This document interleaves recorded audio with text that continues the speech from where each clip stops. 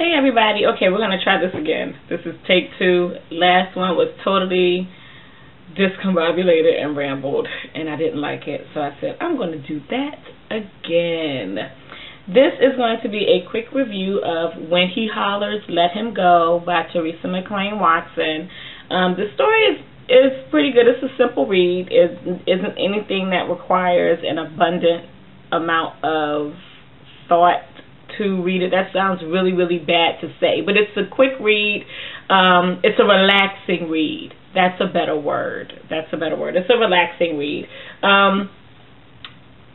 Main characters of the story, his name is Maddie Jolson, and he is a pastor who is assigned churches to pastor at, and through that he's had a couple of not so good experiences, and he is given one assignment, and they basically tell him, after some controversy arises, they tell him, you quit or we'll fire you. So he quits, and then sometime later he's given another assignment, and he's sent to, and that was his first assignment's in the big city, and his second assignment is in the country.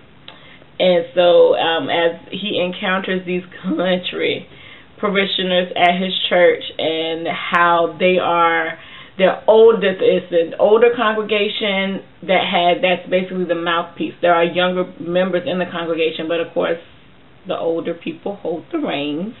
And so they have their ideas of what they feel is acceptable from someone who is serving in the position of pastor, and they attempt to get him to first conform to what they want him to be, or what they want their pastor to be.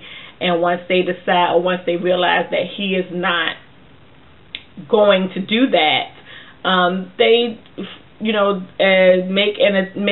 take every opportunity to get rid of him, essentially.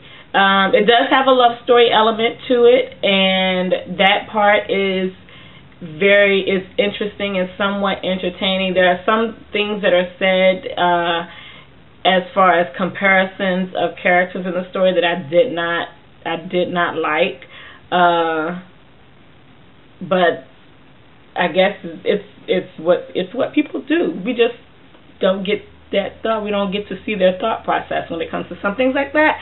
So yeah, but there's also an element of what people show you is not who they really are, and that you only know somebody as much as they allow them to know you. There are always things that are going on behind closed doors that you don't know, and if you choose to ignore them, it can be damaging. And so there's an element of that as well, because when the main character comes into the town, he can tell immediately that there are some things that are amiss in the way some people interact with each other and the way some people are in the church as well as in the community. And so when he can tell immediately, yet there are people who have known their counterparts all their lives and have, so they say, no idea of what's going on behind closed doors. So and they have no idea, or they choose to ignore that the things that they see when they come out into the public eye are actually warning signs. So that part of the story is really interesting. It's really good. I don't want to say entertaining because it's not a funny thing, but it's really good. So if you are looking for something that's a relaxing read, I don't know if I would suggest this as like a beach read, because it is a little lengthy. It's over 400 pages. So I don't know if I would suggest this as a beach read, but definitely if you are looking for something to read that is not going to divert your attention, or not going to totally derail some things that you already have going on, this would be a good book to read. So that is the review on that. Peace out. Talk to y'all later.